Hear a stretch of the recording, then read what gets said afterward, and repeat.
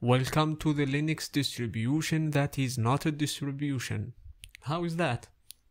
Well, they say in their website, when asked if it's a distro, they say, not quite. It's a package archive with the latest KDE software on top of a stable base.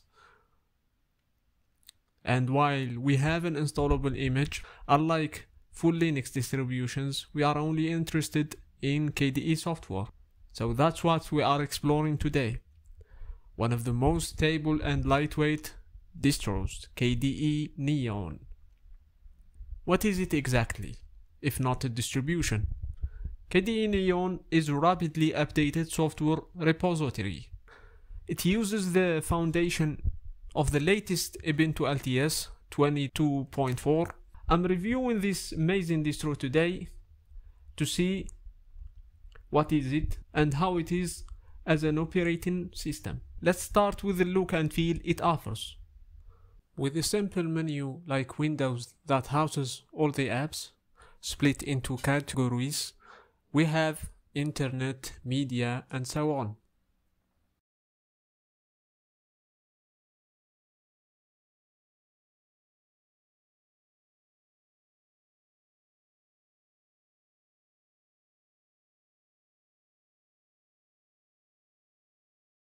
Then we have the software center called Discover that lets us install all what we need from apps like Blender and other apps.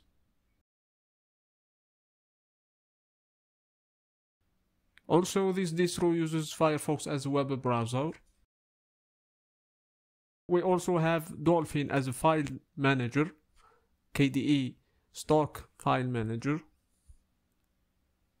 Now to the settings app, which lets you switch between sidebar view and icon view. And in this distro we have a lot of settings. We can customize our desktop as we wish. KDE Neon always has the latest KDE software. It's 5.27.8 in this moment in time. It will always be up to date. KDE also doesn't use a lot of RAM, so you are safe on that front. So all in all, I think this is a distro and an amazing one, and we took a look at it today. I will say it looks clean and it's very fast and bloat free. I wouldn't mind daily driving this distro as my main distro, and I think it's one of the best distros out there. Okay, that's it. Thank you guys for watching. Hope you enjoyed. Like and subscribe. Thank you.